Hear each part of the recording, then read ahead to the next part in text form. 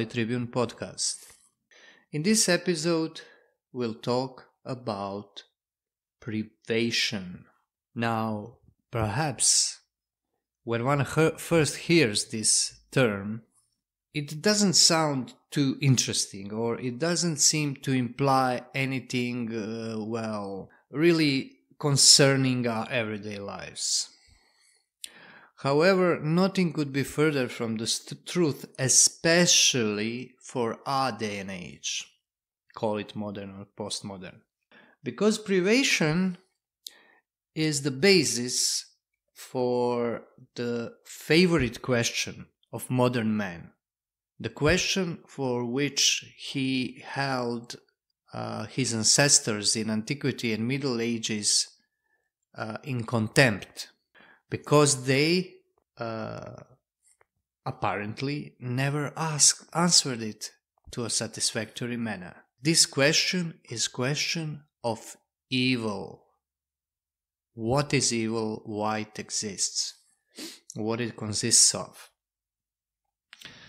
At the outset, I want to stress this because this question really hasn't been a center of religion or metaphysics of religion in a similar fashion as it is today.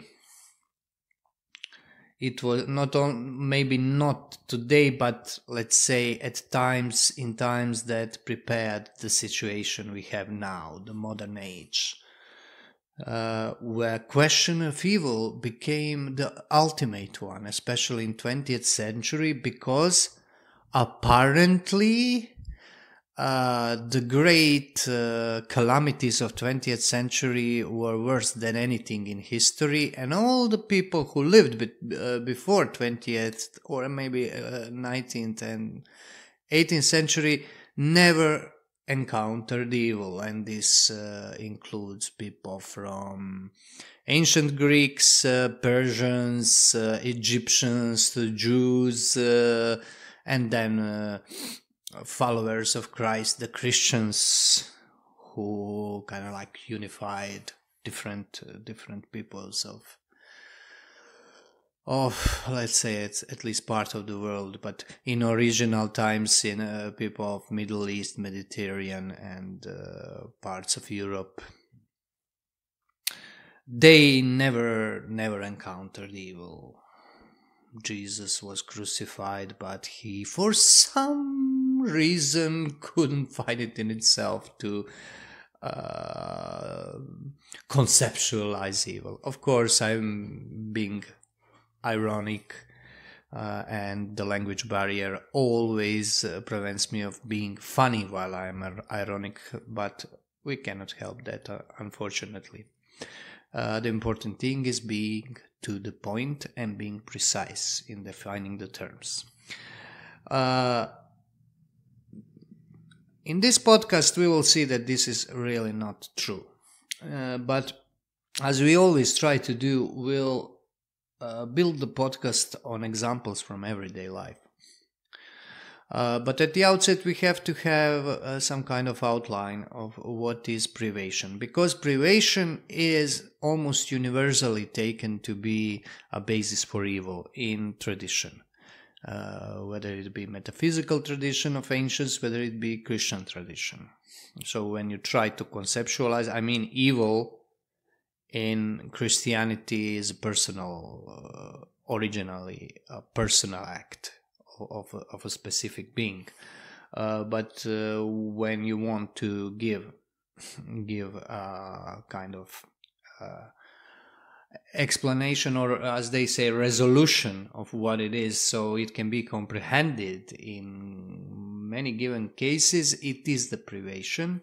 It comes from the Greek word steresis, and originally was used by Aristotle, although he didn't coin the word. As far as I know, he coined the word energia by all accounts, but not privation.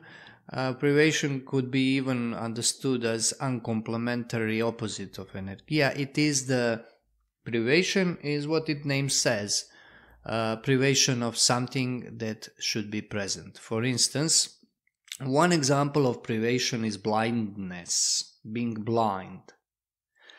It's very interesting, for instance, how the tradition observed this strange phenomena, let's call it. When Aquinas talks about privation at one point, as an example of conceptual relation, he says that blindness is a relation. That is to say, that it is the difference in being that is only conceptual, where it is nothing in itself. So I will not go too far into this, because I myself am not always sure what those things mean, but just to give you an illustration how differently those minds worked. Both conceptual and both privation is obviously understood by him in quite a different way that we understand it now, because for instance, when you say that something is conceptual, first of all, you have to bear in mind that conceptio has always implication of giving birth. There is an aspect of life in it. It's not just creating concepts as we do now, when apparently even PCs and computers can create this. The other is that everything that is conceptual, there are always different kind of spiritual beings that can conceive concepts. Angels and ultimately God, demons, and men are only in the midst of this soul. So when you say, for instance, that something is conceptual relation, it's not always sure does it really think about we humans making concepts of something that is not real in itself. It can be that angels are doing that, and so on and so forth. One has to have this in mind. But that's just a digression. So, privation, blindness is, I think, a good example. Death would be ultimate privation, because privation is a negation of form, a negation of energia, of act, of what is ultimately considered to be real.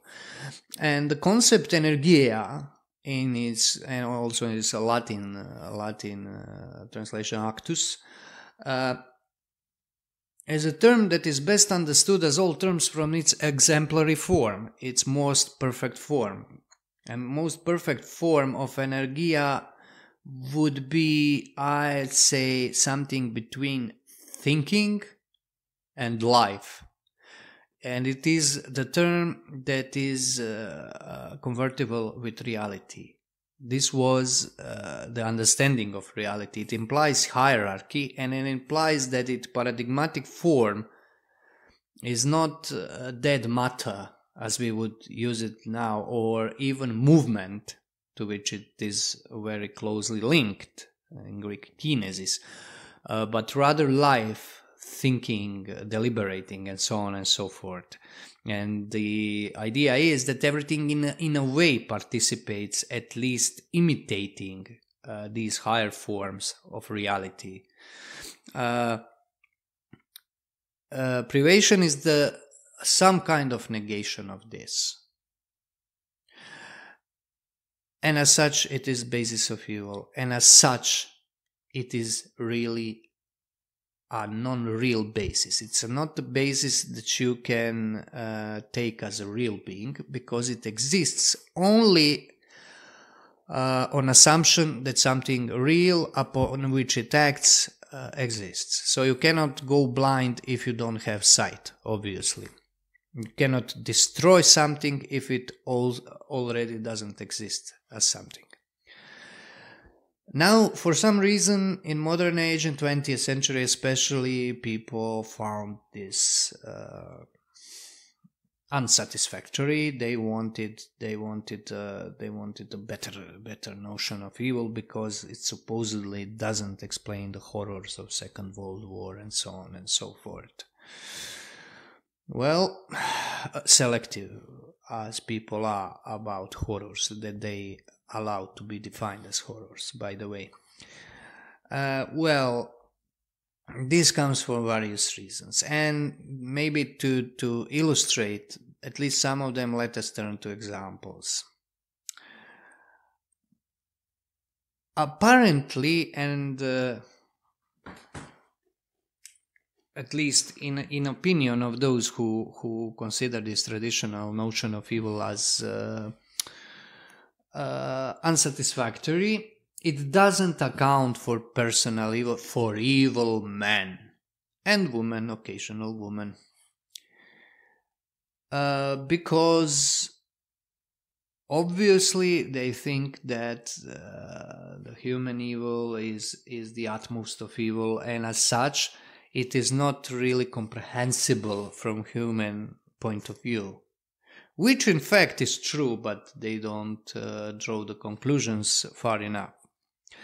So apparently man is more evil than the devil himself, and only people in the 20th century were able to understand that, because nothing before 20th century was as horrible as 20th century. Okay, let's see what this means. Let's take a look at what it means to be evil man and woman. I'll take example of two such people that are real people.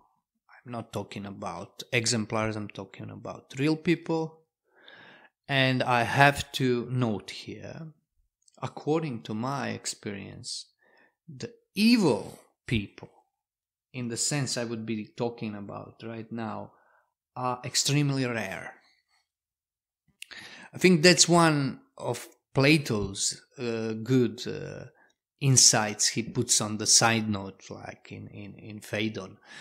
His dialogue Phaedon, when he says, Socrates says that most people are kind of like what we would now call mainstream. Real good and real evil are very rare, and this is very true. There are not many evil people. There are infinitely more evil deeds than evil people, because good people also do evil. And we'll see what this means. So let's take these two evil people. Let us start with the guy. Imagine, and I'm talking about a real human being. I don't know if he's alive now. Kind of like, I'm not sure. But this is the man who is devoted by whole of his existence to lying. If we were to extract one main character feature of him, it will be lying. So it's not simply lying about in some situation where, for instance, cops hold him at the border and he's smuggling something and he's lying to cops. Every sane person does this. If angels were to smuggle things across the border, especially Bosnian-Croatian border, the cheap tobacco they have in Bosnia, an angel would lie also, but they can fly, so they don't have to stop at border. I don't mean this. I mean the man who invents himself by lying. So you meet him, and if you have an attitude of accepting, as is normal, if you are open to new acquaintance, your unconscious attitude is first to believe him. And this guy, the first things he'll tell you, or not tell you, just try to demonstrate to you in a sense of presenting himself, will be a lie. That is to say, he is lying about his own very essence of who he is, his own very person. This means that privation he enacts is directed towards himself. That is to say, towards that which makes him what he is, and the essence of his personhood. And now, to illustrate, this is the guy who will construct every event in his life upon imagination, upon something that he wants others to see instead of the real truth. This is coupled with something else. This is coupled with inborn or innate, not inborn, innate desire, appetite, in a very original sense of the word, for narcotics, or if not available, now alcohol. But not in the sense of merely enjoying those, but in the sense of the need to fuel his very existence. There is the existing without narcotics is unthinkable to such men. And now I must note, I would say that I met few of those, but not all of them were evil as the paradigmatic example I have now in mind. Now, there are junkies who are junkies before they ever tried dope, heroin, or heard about it even. And in our day and age, not now maybe so much, but maybe 20 years ago, at least in my country, until 20 years ago, there were quite a lot of junkies, and by some they were always portrayed as victims. In my experience, there are victims of heroin. In a sense, they really stumbled into it, but most of those people took H because they like it. And this is one of the reasons why some people can never get off the horse, because they like to be on horse. And as this is the drug that is in fact completely isolating a person psychologically in himself, makes him self-sufficient, it's very egoistic narcotic.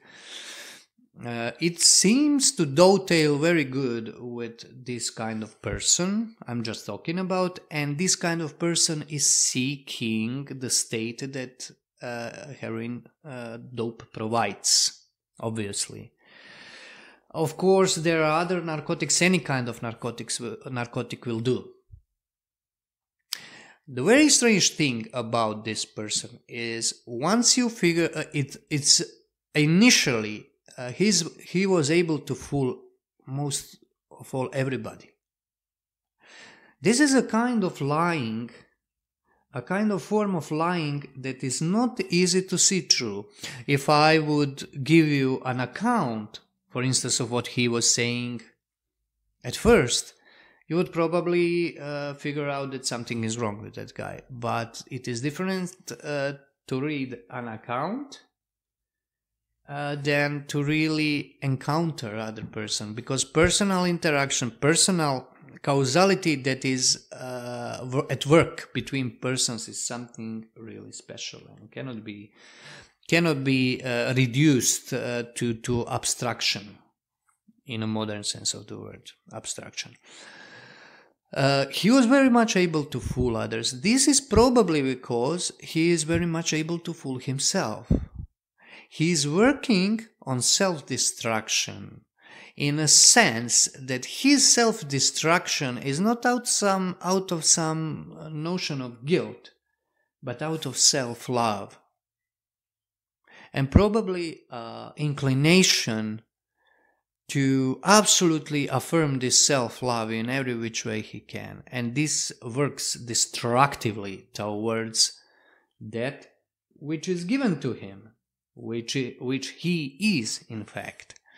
This is a kind of man that really cannot do good intentionally. This is horrifying thing, something that and cannot stop lying, compulsively lying, and cannot stop destroying himself with some kind of narcotic. And the effect this kind of person has on others is extremely devastating, especially on others who let him in their own hearts. and it is not that he will do something intentionally. It's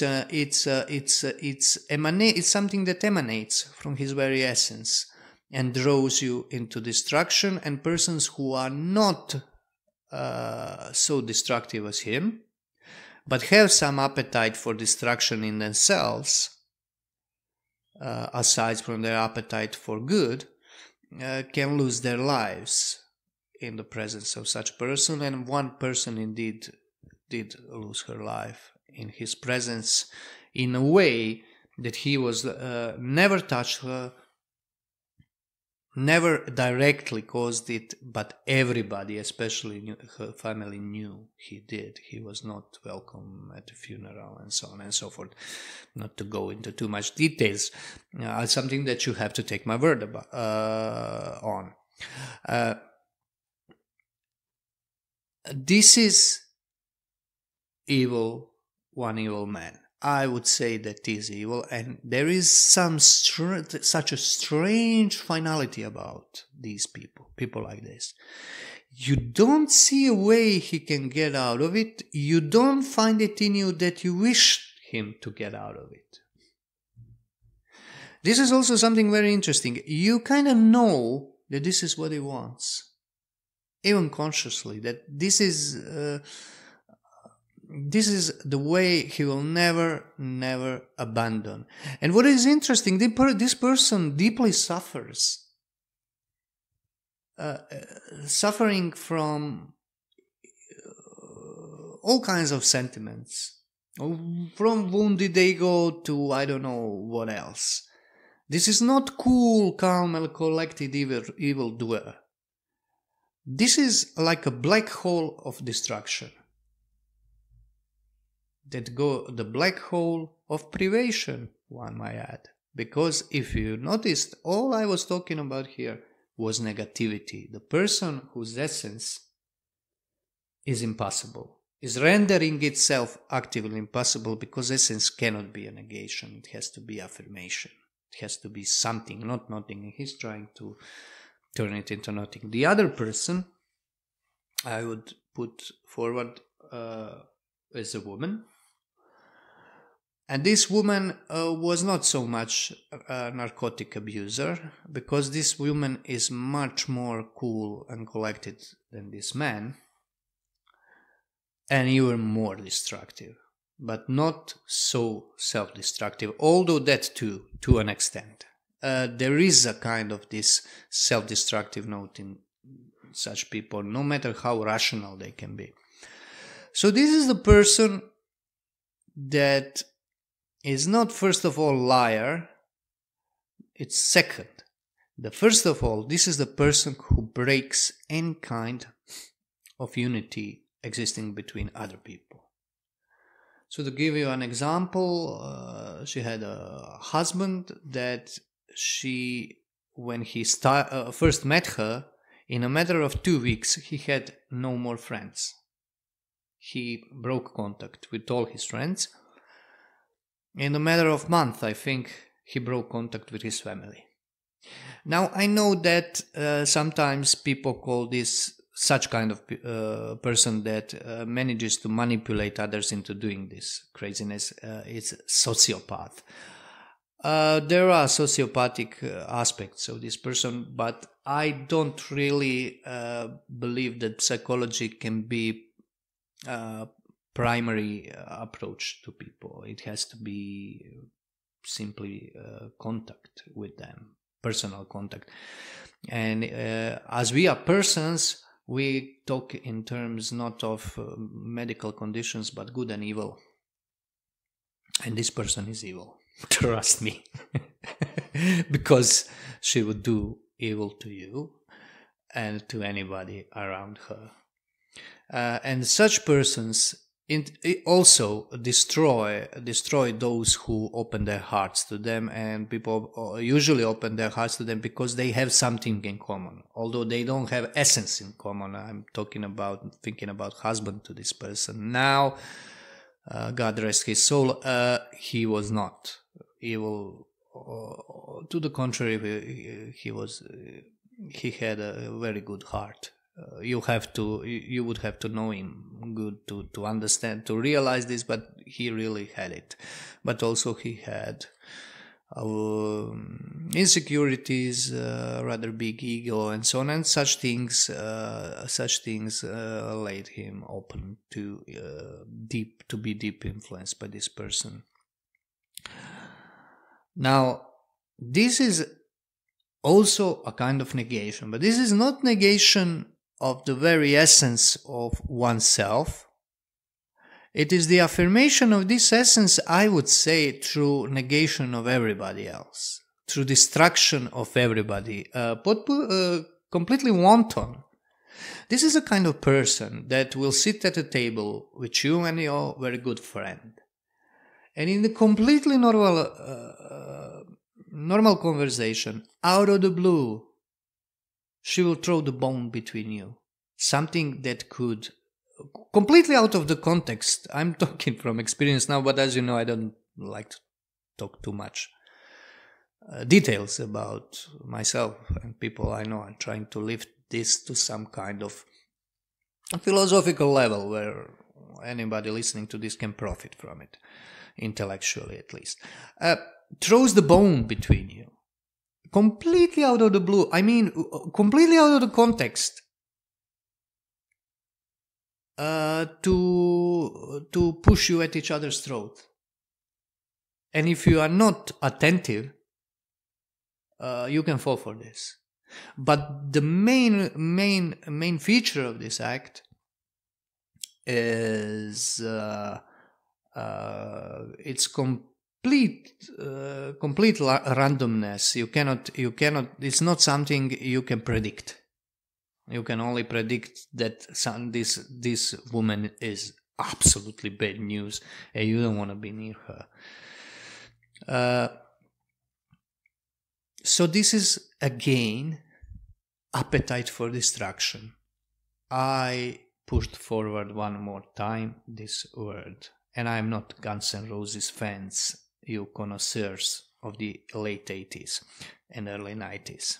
But appetite for destruction is something that exists and something that was talked about, and I won't go into quoting authorities. I'm writing an essay that is closely related to this subject. It is on inability to crave death, to wish death in life, and inability to be a normal human being, for instance, and advocate for euthanasia, and is built, assisted suicide, I mean, it is built upon some of those concepts, and it will be really in depth. It will take a lot of time, unfortunately. One of the reasons why we have a bit of a pause on Kali Tribune, because I'm wrestling with that and other things in real life. What this means is that there is an appetite in human being, but the real appetite is the appetite for energia, for actus, for being in act. Now I'm starting to use these metaphysical terms. Very important, because I think we now have a content to fill in those forms, so they don't remain dead and abstract to us. So we crave to be. This is very complex, very simple, but also very complex thing to explain. This craving to be, sometimes called conatus in Middle Ages.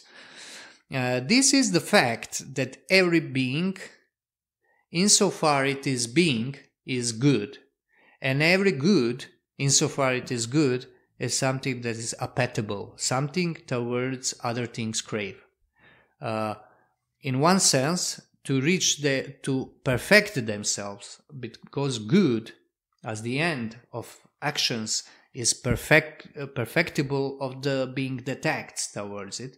And in the other sense, good is that in which everything wants to rest and find its final fulfillment.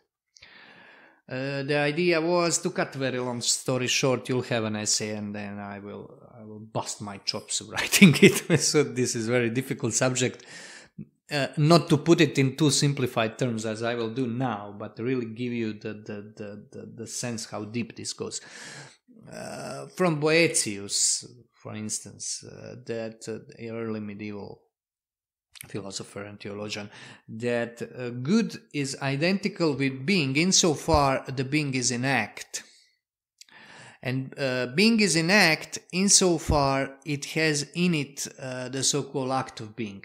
It has in it some kind of energia that is making it real, that is making it not staying passive and just potential. And every being in this world, to some extent, has an act of being. Ultimately, the act of being is something that God provides to everything. This is the act, both the act of creation and the act of keeping things in being, so that God is always present in a kind of very very dynamic sense, I would say, because both esse and energia, these words imply what we would now call dynamic.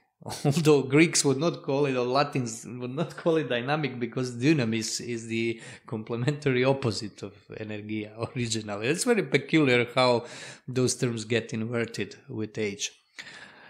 And by the way, those are terms that we still use, although in quite different meaning. We didn't invent new ones, because probably new ones cannot be invented. Yeah. But that's a story in itself. We'll have an opportunity to write about it at length. So, not that every being is good, but every being, insofar it is being, is good because it participates on some kind of perfection, because it is created.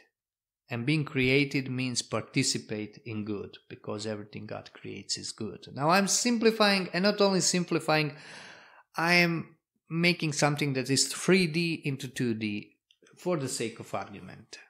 But this is kind of like dogmatic way to say it.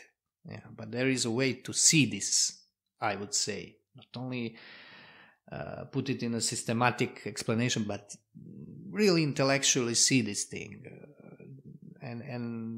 But that will be another story. Now, what I want to say here is that appetite is always for good, because all things, all actions are for the sake of some good. Now, you can make an argument that you are doing something good, and it happens that your good was to exterminate the whole people, all your neighbors, and so on and so forth. But you did it for good reason. You clothed it in good garb. Do you think it is really accidental that when you are watching a movie, a stupid black and white kind of good and evil clash movie, how many people, especially if evil is really depraved, without charisma, when it really suffers from privation, how many people in audience will root for evil?